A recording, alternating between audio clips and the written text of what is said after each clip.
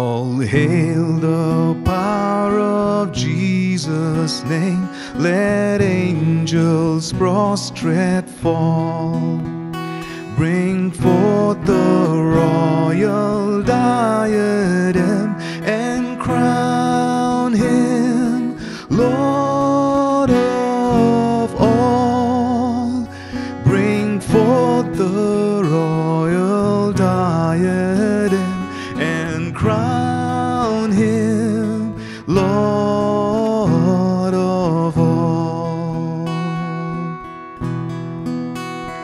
O seed of Israel's chosen race, now ransomed from the fall, hail him who saves you by his grace and crown him Lord of all. Hail him who saves you by his grace and crown him Lord of all. Hello and welcome to Living Supernaturally. We're doing a series called Songspiration. We're looking at the songs, the hymns of yesteryears that inspired the church and continues to inspire the church, and also the lives of songwriters who continue to inspire us in these times. This hymn, All Hail the Power of Jesus' Name, was composed by Edward Perronet, who was born in England in 1726. He was the son of a priest of the Church of England, and he too being interested in ministry, and he was ordained in the Church of England to minister there.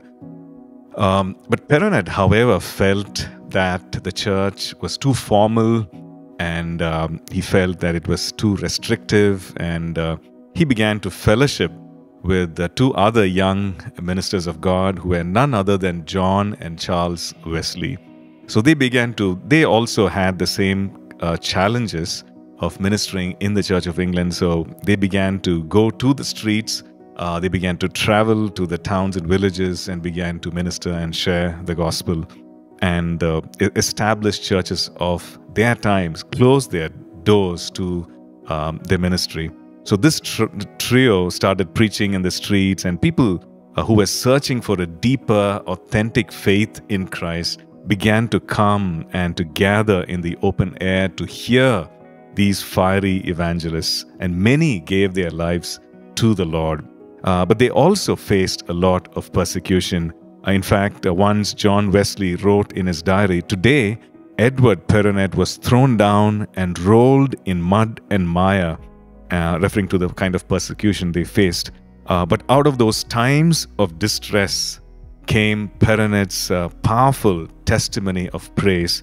All hail the power of Jesus' name.